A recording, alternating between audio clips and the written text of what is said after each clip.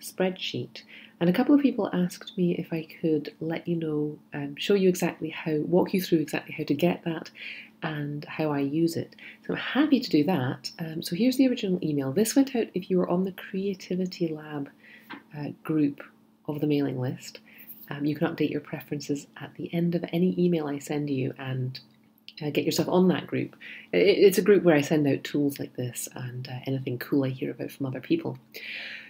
So here is, I'm going to include some information at the end of this video as to how you can get on, how you can either get on that list or how you can get hold of this log anyway. So here's what we have.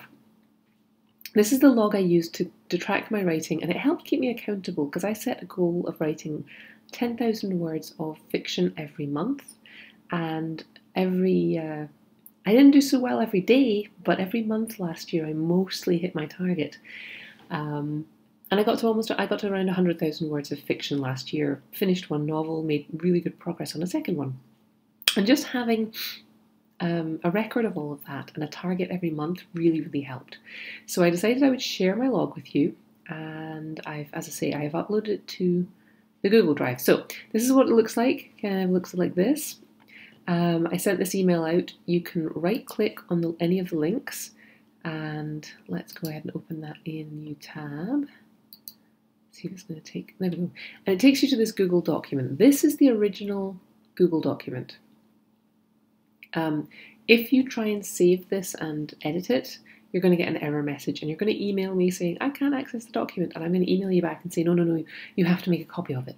So the first thing you need to do is if you want to save a copy of this for your own use, you need to be logged into your Google account if you have one. If you don't have one, you can get one for free. If you don't want one, you can still have this document by going in here, download as, and you can download it to your hard drive in your choice of preferred file. If you want to use it, you're going to need it to be something like Microsoft Excel or Open Documents. If you just want to print it out and write on it handwritten, you can have it as a PDF. But you'll miss out on some of the functionality, but still you'll get the kind of the logs. So here we have my instructions that I wrote. Tried to make it very user-friendly. I'm not really a spreadsheet person myself. I'm very proud of myself that I managed to put this together and steal a few tricks from other people to make this happen. I've been refining it over a couple of years. So the first thing you need to do is either save it to your hard drive like I just showed you, or go in here, make a copy. You can enter a new name for it, and this is going to save it to your Google Drive. So you can make a copy of it, say my writing log, Jane's writing log, Bob's writing log, whatever. Click OK, and it will save a copy to your Google Drive. I'm not going to do that right now because I've got several copies of it and don't want to confuse myself. So now you've done that, I would close this and then go into Google Drive. I've got a little link up here on my bar.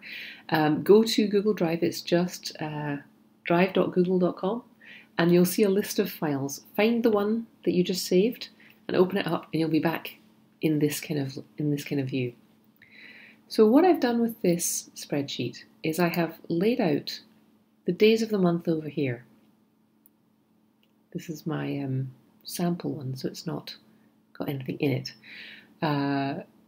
Here we've got today's date, how many words you wrote today. This is really the B column is really the only column that you need to worry about. The only one you ever need to type in, which is why it's nicely highlighted.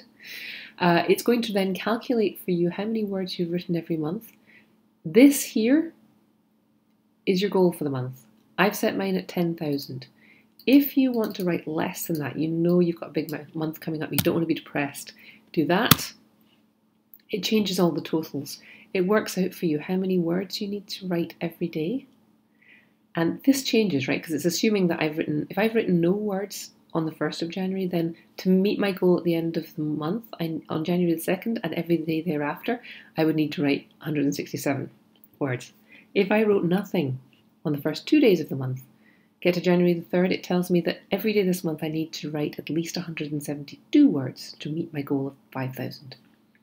I'm going to change this back to 10,000. This cell here, D2, is really the only other one, apart from the B column, that you need to worry about. Everything else should just automatically fill in up to here. So now I'm changing that back, and so you can see the totals in the average remaining daily have changed again. If I write every single day this month, if I write 323 words every single day of January, I will reach 10,000 by the end of the month. If I slack off for the entire first week of January, then every day I'm going to have to write 370 words. That's manageable, right? So here's what my real writing log looks like. I did slack off for the first week of the month. I did not write anything, and I forced myself on the 9th to work on my fiction writing. So by the time I got to the 9th, it's telling me that I need to write 417 words a day to make my 10,000 word goal. 417 words is fairly manageable, right? So I exceeded that on the 9th and got this lovely little, yay, good for you, green box telling me that I've done well. The next day not so well, the next day not so well. This day I wrote something. I didn't reach this 323 word threshold, so I didn't get my little congratulatory green box. Here not so good, here not so good. Yes, we're getting somewhere now, but I'm still getting the green box because I want to reward myself, right? It's much more encouraging to get a little pat on the back than to get yelled at, especially when you have done something good. Like I've written 477 words. It's something. It's more than my daily average goal at the beginning of the month. So I let the spreadsheet give us a little pat on the back here. It turns the cell green. We feel good about ourselves. Yay, we come back and write tomorrow. I did not reach the threshold for average daily word count to get to 10,000, but that's okay because I know the next day I'm probably going to write more. Because usually when you sit down and if you can write the minimum in this E column here, you can usually write a bit more. This day being the exception. So the next day I sat down, I wrote 1,400, the next day I wrote almost 2,000, the next day 1,200, and you can see my average remaining is going down here. So if I kept up this pace, I would have been, only having to write 400 words a day till the end of the month. Unfortunately, I slacked off again, and here I am on the 24th. I need to write 600 words a day to get to the end of the month. But that's manageable, right? That's still manageable. Even if I kind of slack off right until the 29th, 1,600 words a day for 3 days will get me to my goal. This is why I do this. It's encouraging. We have a little bit of a manageable goal to get to. I know that fiction is not my day job, right? This is something I do, and it has to fit in around all the other things that I do in my life, but I want to make this a priority. So this is the thing that keeps me accountable. It keeps me aware of what I'm doing, and it's realistic. Like I know that I don't feel like I wrote very much, but I know that I had these 4 days here where I really pushed hard and I really advanced the story. Just looking at those numbers, I'm like, yeah, I remember that. That was when I wrote that thing, and I took the story over this hump, and it felt really good. So that's how the spreadsheet works to tell you this is my total for the month. It's been adding up nice and slowly. It automatically pops into this cell up here so you can keep track. If I am a good little writer and do all my words, this number here will turn to 10,000. I'll have met my goal. This cell I love as well because all throughout the year, it's going to update you on how much you've written every month. It's going to add January's total to February's total to December's total, which is why when I got to the end of the year, I could see that this number was so close. If I'd been paying attention, I would have pushed it over, but it was like inches away from the 10,000, from the 100,000 mark. So you'll get a nice little boost as you go through the year, and you'll see how much you've written. Now, what I could have done in here, what I've done as well this year, I've included a project log. So I've got two things going on. I've got a project called Whole Heads, and I've got my StoryADay blog, the only two projects I've put in here. I did not do this. This is new for this year. I was keeping this log purely as a fiction log before, but this year I've put a project list in case you've got different things, in case you are a seasoned logger and want to keep track of different projects and see how many words you've written on each project, then just number the projects. So you can see I haven't logged any days writing for the blog. I'm not bothering to track that this year, but if I was, I could have said, you know, I wrote 1,200 words here for the blog and put a number 2 in here. So I know that all of this writing that I've done has been on the Whole Heads project, which is a fiction project. This is completely optional. You can ignore this column. You can use it, entirely up to you. I could have used this column here to say I was writing the bit about when she wakes up, just to give myself a little reminder.